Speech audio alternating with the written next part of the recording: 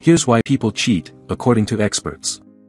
Learn whether it's best to mend your relationship or walk away after your partner is unfaithful.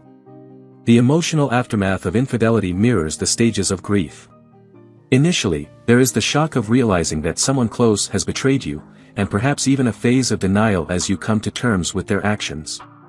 Subsequently, pain and anger emerge, often prompting the question, why do people engage in infidelity? As outlined by Kelly Campbell, Ph.D., a psychology professor at California State University, San Bernardino, there are numerous reasons why individuals engage in infidelity.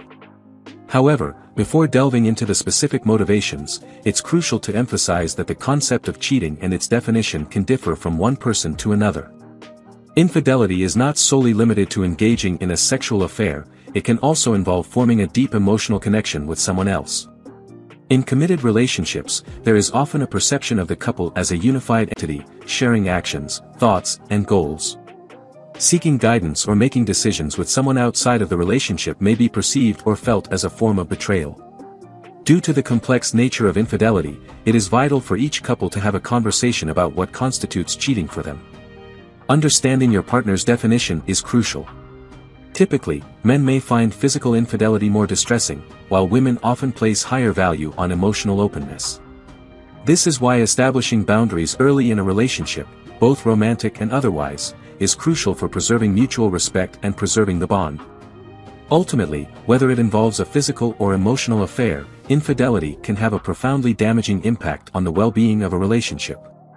Here's a guide to understanding the psychology of infidelity, covering the motivations behind this behavior and providing insights on navigating the subsequent steps after your partner has been unfaithful. Why men cheat. Although gender doesn't predetermine the likelihood of infidelity, you observe that men and women tend to have distinct motivations for engaging in such behavior. Men often cite a physical impulse as a driving factor, whether it's a lack of physical affection in their current relationship, attraction to someone else, or stressors pushing them to seek an escape. Men often downplay their actions, rationalizing that what they're doing isn't considered cheating. Examples include visiting a strip club for a lap dance, watching pornography and engaging in self-pleasure, or asserting that flirting or engaging in inappropriate conversations with someone else isn't harmful to their spouse or partner. It's essential to note that not all men engage in infidelity, but a significant number may hold the belief that sexual satisfaction requires involvement with more than one person. Despite this rationale, many men can find fulfillment with a single partner. While open relationships may be successful for some couples, others discover ways to maintain the excitement without involving additional individuals. Why women cheat. You suggests that men often engage in infidelity for physical reasons, whereas women tend to initiate affairs because of emotional voids at home or upon forming a connection with someone new. You explains, it's not always solely about sex. There's often something lacking in their marriage, primarily attention and affection. Most women seek appreciation, admiration, and ongoing interaction with a partner. For numerous women, infidelity often begins as an emotional connection that may eventually escalate into a physical one. Nevertheless, you underscores the notion that an emotional affair can be just as, if not more, detrimental to a relationship. He states, once a man discovers his partner's infidelity, regardless of gender, it's usually too late to salvage the relationship for him. I've heard men say, yes, I cheated, but I didn't fall in love. My partner did, they shattered me and ruined what we had together. Ultimately, determining what qualifies as cheating, whether emotional or physical, hinges on the boundaries established by the couple. Individual risk factors that lead to cheating. The reality is that individuals of any gender have the potential to engage in infidelity, and it's common for people to experience attractions to others at various points in their relationships, regardless of their level of commitment as a partner. The crucial factor lies in whether they choose to act on those desires, as it significantly influences the dynamics of the relationship. You emphasizes that all individuals can face temptations, and it ultimately reflects their core identity.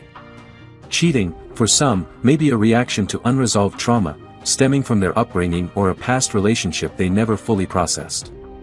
Others might engage in infidelity as a way to discover something in someone else during a vulnerable phase in their relationship.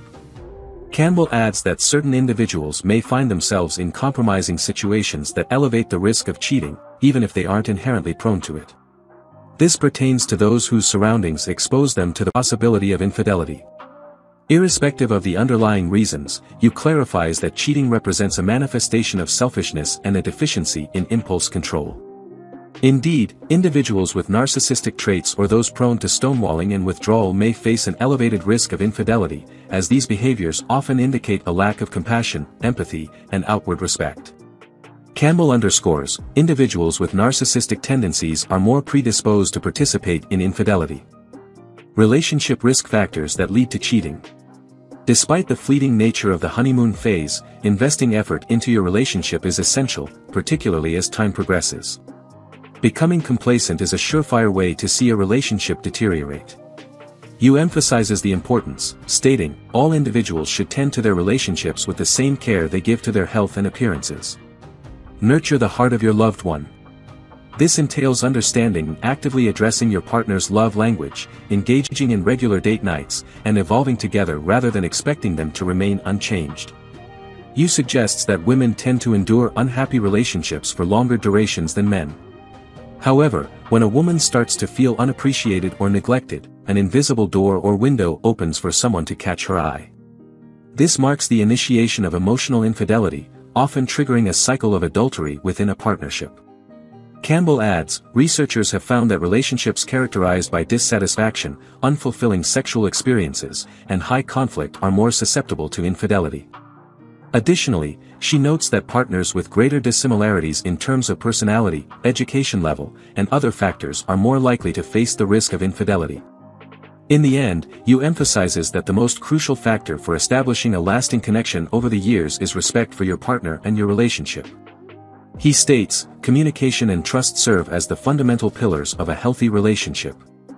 Once these elements break down, the relationship is bound to falter.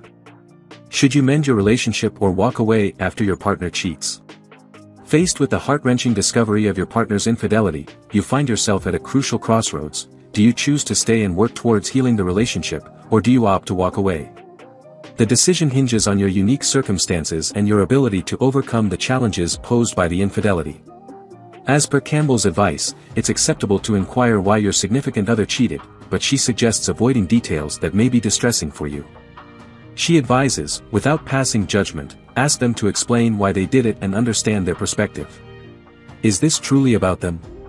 It's crucial to approach the conversation with an open mind to prevent them from shutting down and merely telling you what you want to hear.